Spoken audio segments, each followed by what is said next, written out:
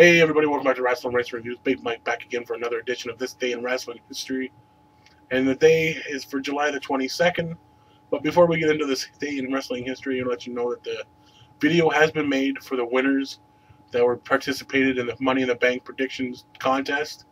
Those winners have been chosen, and they are going to be told to you guys in a little video a little later on. That's right, there is 3 winners, 3 people tied with 4 corrections correctly.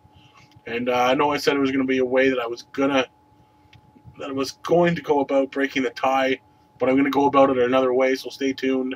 And it definitely made it worth your while, so see what's going on there in that video a little bit later on.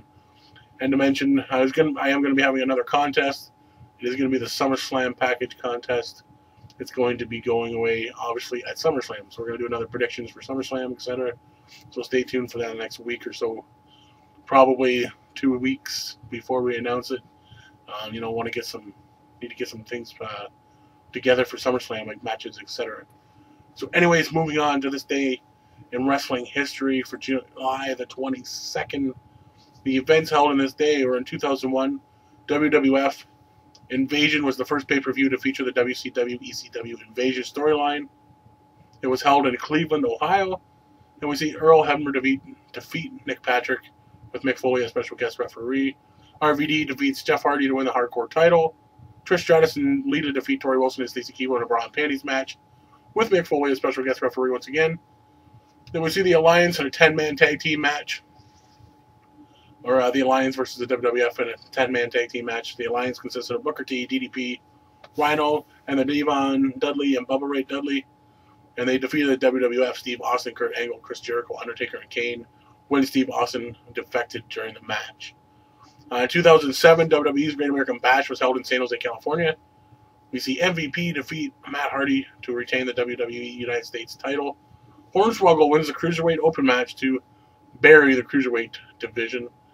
Candice Michelle defeats Melina to win the WWE Women's title. Umaga! That's right, Umaga defeats Jeff Hardy to retain the Intercontinental title. John Morrison defeats CM Punk to retain the ECW title. We see the Great Khali defeat Kane and Batista in a triple threat match to retain the World Heavyweight title. And also John Cena defeats Bobby Lashley to retain the WWE title. Moving on, title changes for this day in wrestling history, not to mention the ones previously. 1979, we see Mark Lewin defeat Bruiser Brody to win the Texas Brass Knuckles title. 1981, Bob Roop defeats Super Destroyer to win the Mid-South Wrestling Louisiana title. 1985, Butch Reed defeats Dutch Mantel to win the MSW Mid-South Wrestling television title. 1989, we see Jumbo Tsuruta and Yoshiaki Yatsu defeat Stan Hansen and Genichiro Tenryu to win the All Japan Pro Wrestling Unified Tag Team titles. 1995, Dick Slato, also known as Dick Slater, and Bunkhouse Buck defeat Harlem Heat, Booker T, and Stevie Ray to win the WCW Tag Team titles. 1997 on Nitro, the Ultimo Dragon defeats Lord Steven Regal to win the WCW television title. 2002 on Raw, RVD, the whole effing show, defeats Jeff Hardy to unify the European title and IC title, and the European title was retired. 2009, Mick Foley defeats Kevin Nash to win the TNA Legends title. Birthdays for today, 2 birthdays. We got ROH and former TNA star and Tough Enough wrestler. That's right, Kenny King did all 3 of those. He is currently doing one, obviously in ROH, as part of the All Night Express. Participated in TNA back in 2005, tagging up with Jay Lethal most of the time. Had a feud with Lance Hoyt. Tough Enough Season 2, we made it to the Final 4. And also WWE newest Hall of Famer. That's right, the iconic showstopper, Mr. WrestleMania himself, Shawn Michaels, turns 46 years old today. So happy birthday to those 2 people. If you're having a birthday in the YWC, happy birthday to you. Hopefully you have a great day and a great year to come. And that's it for Wrestling Rants and Reviews.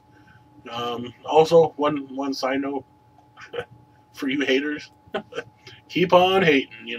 That's all I gotta say.